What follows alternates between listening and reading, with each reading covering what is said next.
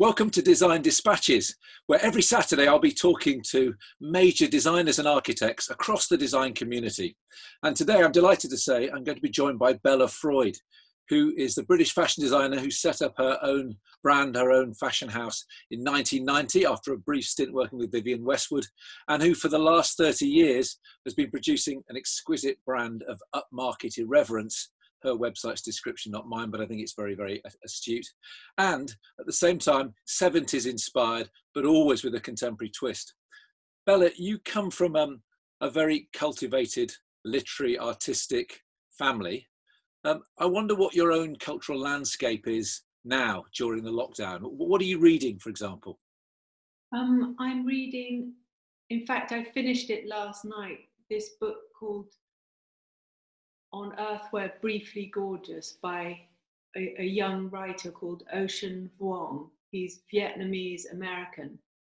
And it's such a good book, and I slowed it right down to make it last as long as possible.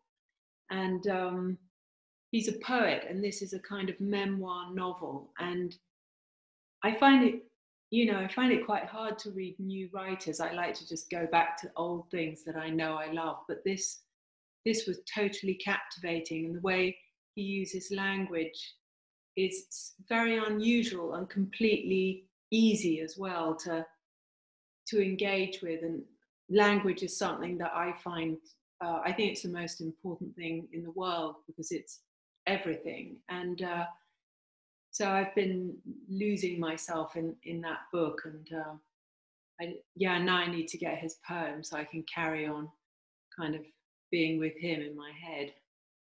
It's very interesting you talk about language, because we can see that you're surrounded by your own designs. Je t'aime Jane, Ginsberg is God, 1970 we can see.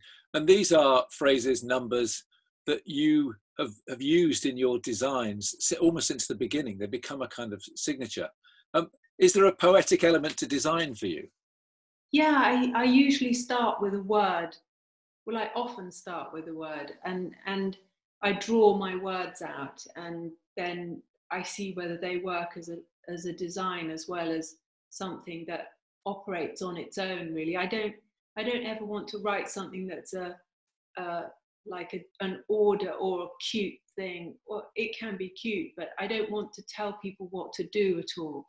And I like the idea that something can mean whatever to whoever's reading it. Like Ginsberg is God. I remember this woman asking me if that was Ginsberg's in Petticoat Lane, and just I love that. It doesn't have to be kind of a dictum at all. And also words are so evocative, and especially right now when we're so restricted. Everything is, most of my life is spent in my room where I am now, in my flat.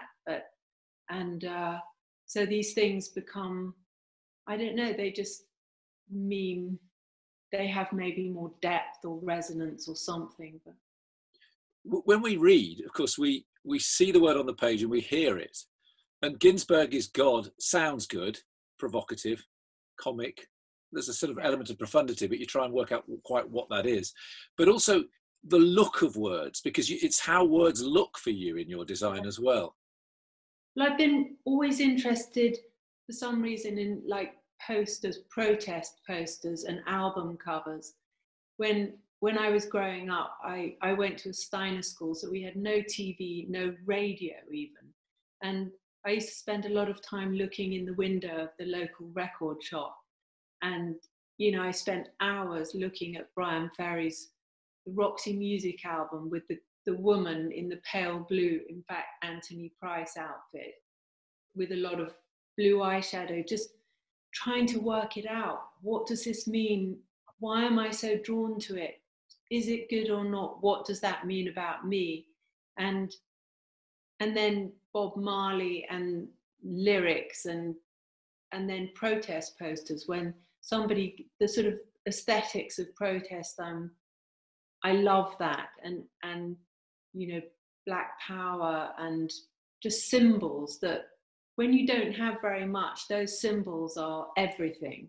And when someone is encroaching on your identity, that's all you have, and it's just so important. And I like to connect with that atmosphere and see how much I can intensify into one word and then just let it go sort of lightly and see what happens. I'm interested in your identity because your sister is a respected, serious writer. Your father is one of the great painters of the last century. When did you realise that your identity was tied up in fashion design or design?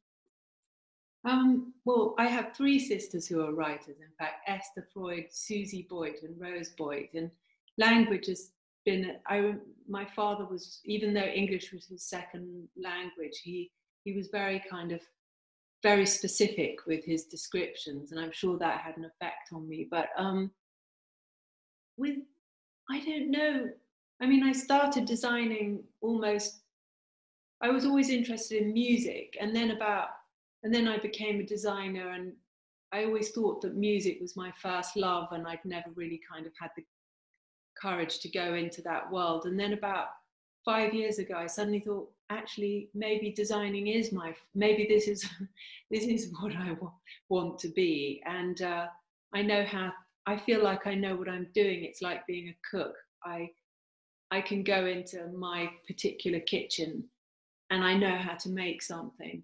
And that's a very freeing and it kind of open-ended feeling. And now my identity is so consolidated, really. If I'm not doing something to do with making something, I feel like I'm evaporating. So especially now when it's so weird and sometimes I just don't know what I'm doing really, and there's this kind of extra space, I know if I can just get back to my notebook and mess about somehow within it, I'll get to the next phase, the next hour, whatever that happens to be. So is your process, it often starts with an idea in a notebook. That's the beginnings.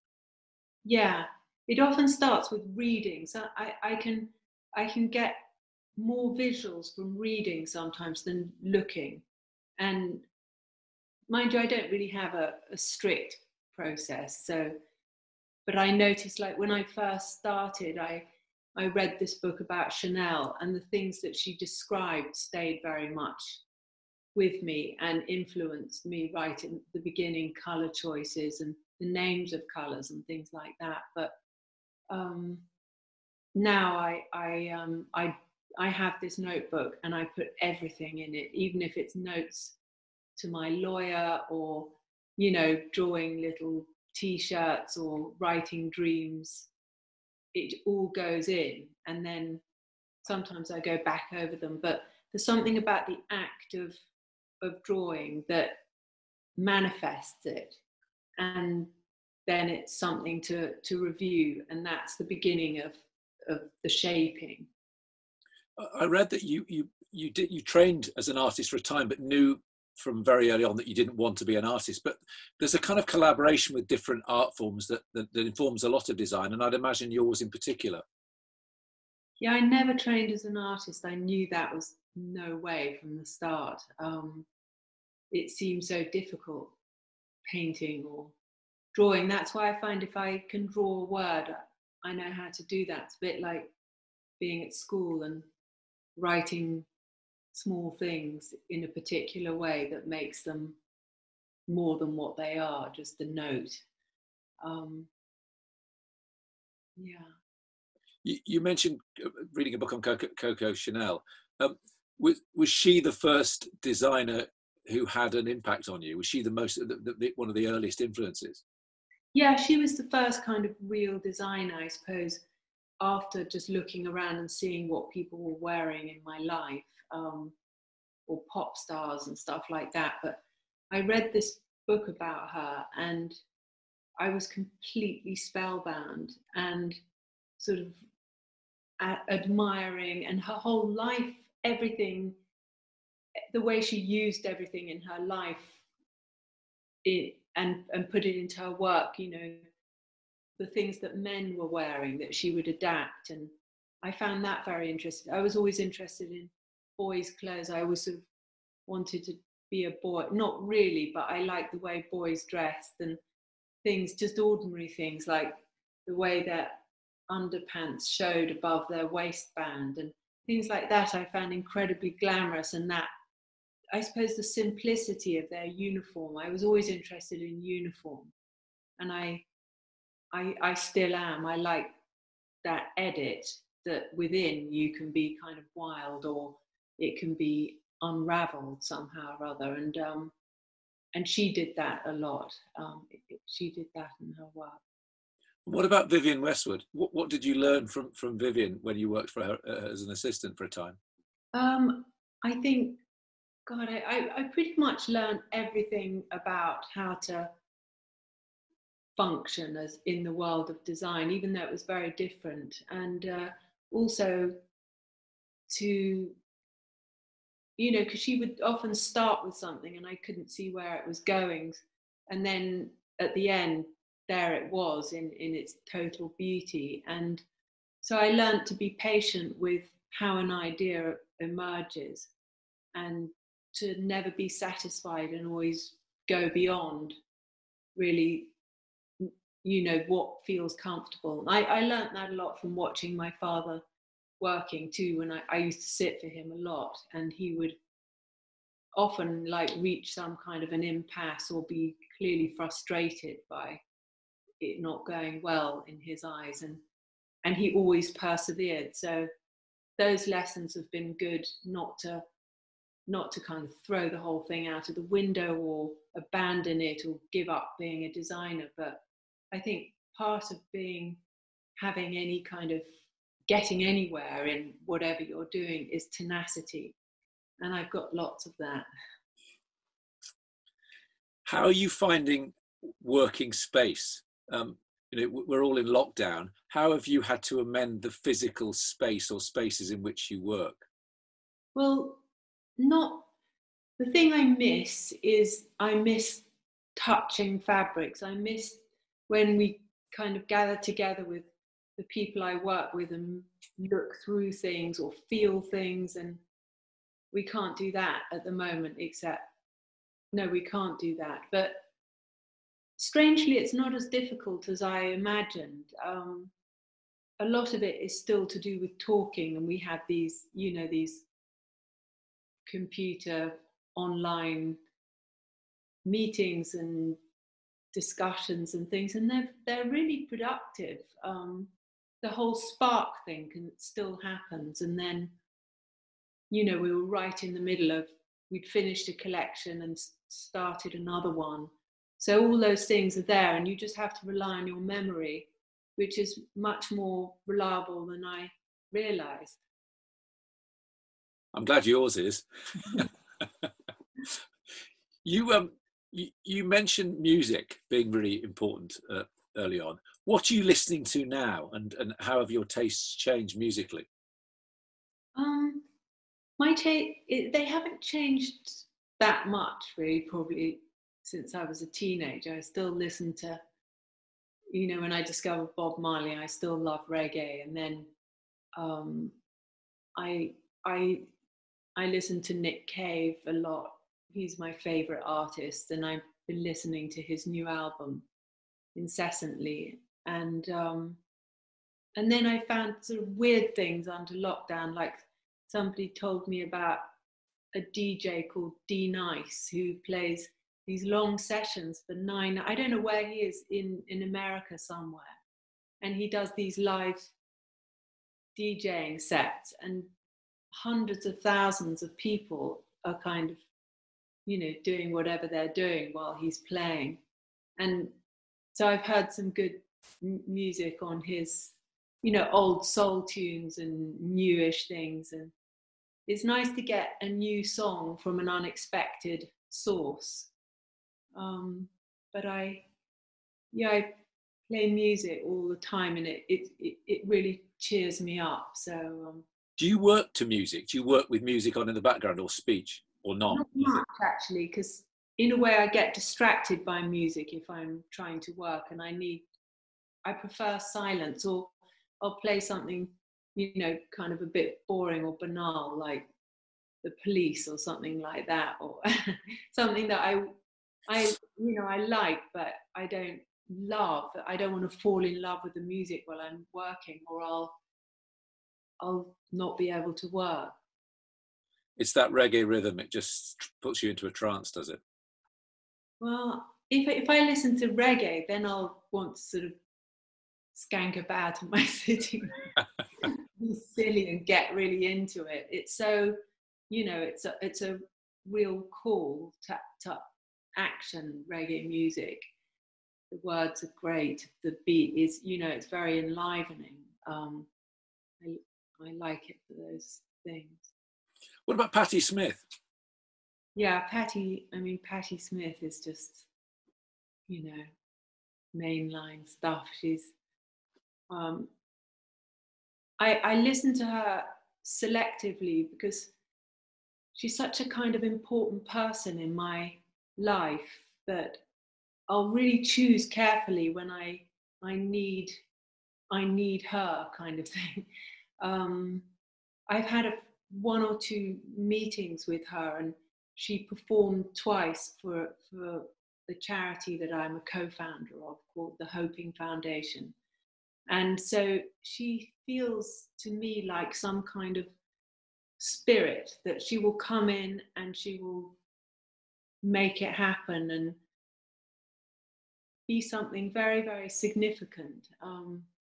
And I've read all her books, and yeah, she's pretty important to me. I really like the idea that one rations that which is really important, because repetition, although it can be helpful and meditative, it can sometimes undermine or diminish the importance of something. I also queued up Patti Smith because I'd read that you had I knew that you'd met her, but I read that you had a dream about her in 2008, and this is for public consumption, because it's, again, you published it, or it's on your website, where you ended up nicking her shoes, but you actually took part in a gig with her. Just take us through the dream. And I also want to know if you're dreaming more vividly now in lockdown, because I certainly am. Well, I always dreamt a lot. I remember dreams from 30, 35 years ago and things, and my recurring nightmares as a child. But that dream was a kind of anxiety nightmare where I was on stage playing with Patti Smith, and because I was on, she wasn't able to play with some brilliant bass guitarist, and I'd taken their place. I can't play the bass guitar. I've never. And then somehow I just kept messing everything up.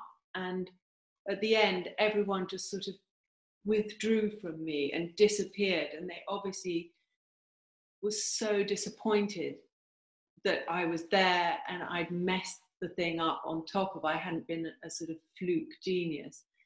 And then I was backstage and I saw these shoes and I put them on, and then she icily asked me if I could give her shoes back, and I realized I'd done some further faux pas, just idiotic thing. And anyway, this dream I remembered in every little excruciating detail. And then I must have been looking through something ages ago and I found it. And sometimes I put things on my website, sort of, stories or whatever, and it was so fun.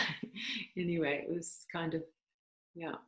Do you write your dreams down then in the morning, or when you wake up? Do you note them? I often do.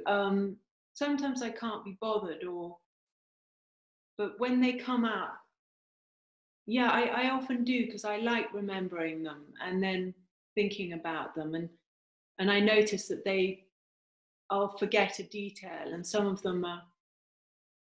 I like looking back over dreams as well.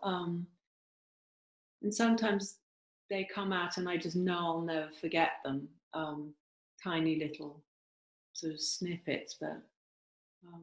Have you dreamed design? I remember talking to the sculptor Anthony Cara, who said he didn't dream his sculptures, but he did have dreams where he argued with Picasso and Matisse, and somehow it was informing what he was doing. God, I wish I dreamt design more, but I remember only one dream and that was about 20 years ago, and I dreamt about some knitwear that I designed, and it was this kind of beautiful dark, almost like purpley red, and it had a little Peter Pan collar in pale blue grey. And I kept trying to make this in real life, but it just didn't have it was almost like, you know, when you're walking through a wood and you see some colours, they are there, they work, but when you try and reproduce it, it looks completely banal. But very, very rarely, I normally, if I dream about design, I have a running order nightmare, which is, the running order is when you have the order of how things will come out when they go onto the catwalk. I haven't done a show for years and years, but in my dreams, the running order is always, sometimes it's always wrong. It's always the models will come out and they're wearing things that I've never seen before, that I don't understand how they got there. And then I'm not sure whether then I think, if they're good, maybe that's all right, but they're never good, or they're kind of calico things, half made, everything. They're the most distressing dreams. Anyway, I hope I never have one again. So why aren't you doing catwalk shows? Why did you make a decision some time back not to do them? Well, they require an enormous amount of energy and a very particular kind of shaping. And every time I did one, I felt like it was just putting all my effort into something that wasn't there in the end. And I felt kind of demoralized by the whole thing. And then I decided to make films instead. And in fact, I'd started, when I first started my label, I made some films in 1991, and I've always been sort of vaguely interested. I thought it would be easier, but it's a whole other set of difficulties. But what I liked about it was that at the end of it, it was still there, and it was the shape that I wanted it to be. And so then I started doing more films and sort of collaboratives. Like I made these 3 films with John Malkovich, and I really enjoyed doing that. And I liked the collaborative element, that I went to him with my story about the collection, and then he brought his story to it, which was often couldn't have been more different. And somehow or other they turned into something. And I like, now I like doing that. I like taking the collection and putting it into, it's really hard to put it into words, but I want it to be on film. I feel I can get my message over better. And it sounds a bit kind of like, what is the message? I don't even know myself, but by the time I finish the film, I know exactly what I want it to be. And when I do shoots and stuff, like I do a lookbook shoot, but I treat that almost like a mini film, that it's a story, and there are particular kind of poses, like there are things you always remember in films, kind of moments where people are talking, or I don't know, like little gatherings or poses or whatever, and I like to include that. It's interesting because there's something about scale for me, is that you have an international reputation, but there's an intimacy in what you have produced and the scale at which you operate. I mean, it's global, but at the same time, you're still a small operation that's centered very much around you and your creative vision. Is that fair observation? I think the thing of intimacy is definitely true. And I think that's when I feel like something's working, when there's a direct line to it.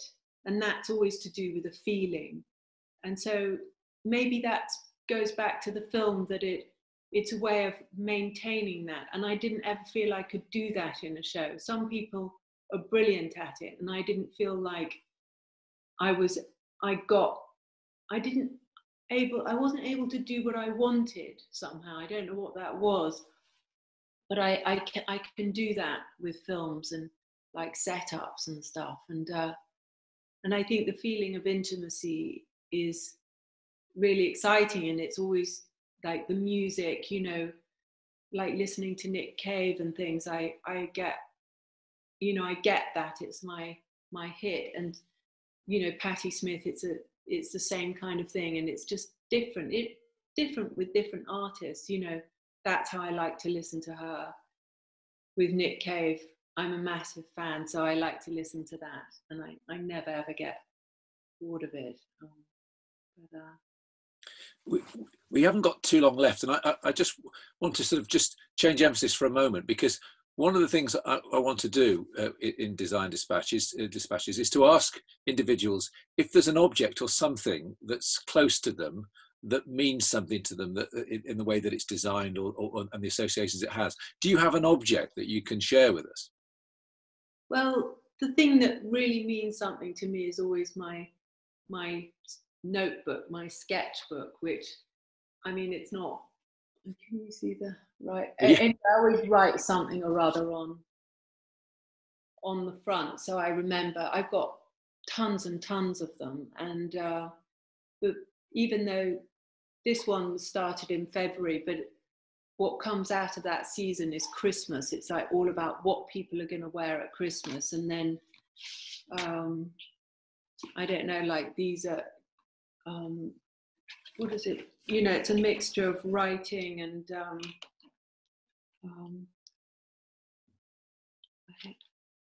just sort of.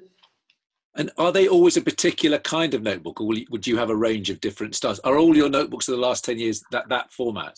Yeah, this make called Postal Co. It's a it sounds very niche, and it is actually. It's a Japanese make, and I have to get them sent from Japan, and they have this tiny grid. You can't really see, but it's like it's a tiny grid on it, and I find that drawing things onto it, they look really good on that tight microscopic sort of check thing.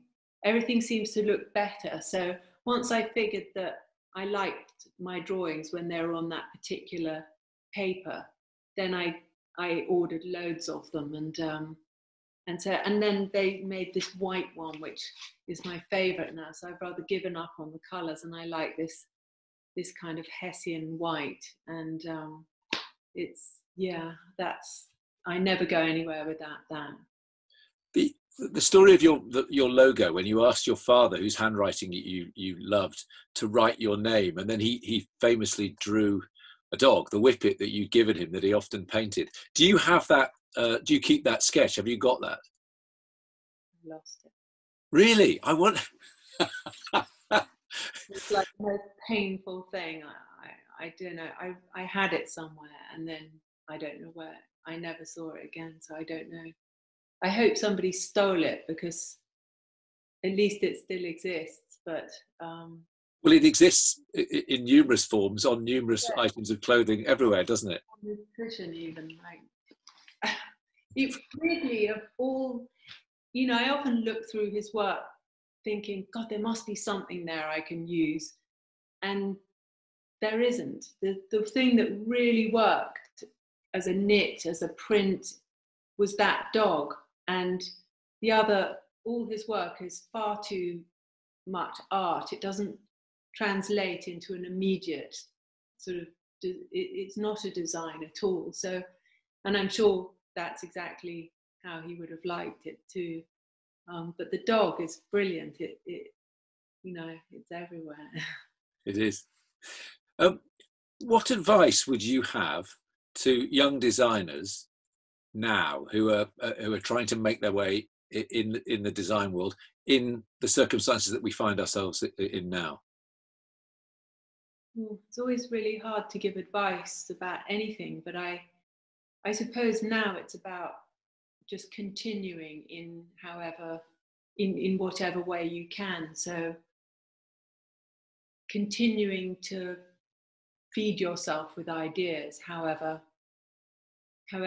someone finds that most effective, you know, whether it's looking, reading, sketching, trying things on, chopping things up.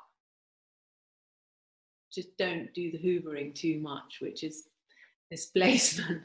Because it's frustrating not being able to, you know, start something in the way that you're used to and try to you know, make it come out somewhere. And in the end, when you're a fashion designer, you make something to be worn by someone else. So I think, you know, when we come out of the other side of this, there'll be a sort of explosion of creativity from people who've been making while this is, you know, making ideas really while we've been thwarted in realizing them. So that would be my recommendation. Tenacity, and keep on doing it. I love the idea that when all this is ended, there'll be an explosion of creative realization and design and human well, the production or the result of human creativity.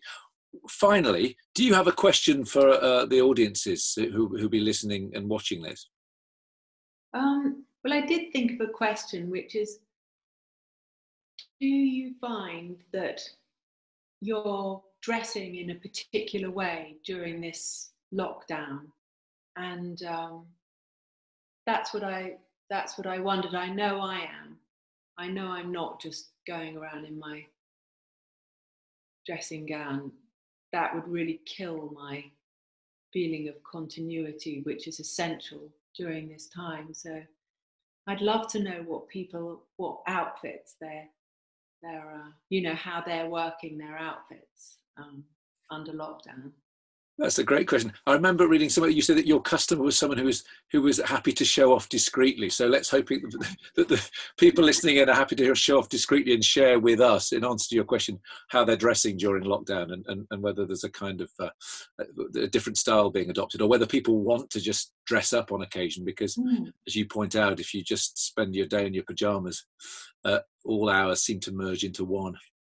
Yeah, because I've got a dog, so I'm able to take him for a walk. And the other day I was just getting into a rather drab combo, and then I thought about my friend Susie Cave and remembered when I'd last seen her, she was wearing a pair of my silver track pants with her beautiful clothes, and I thought, God, I must make more effort and, you know, get into a better outfit. And so, and it really did a good job. It made me feel great and relaxed. And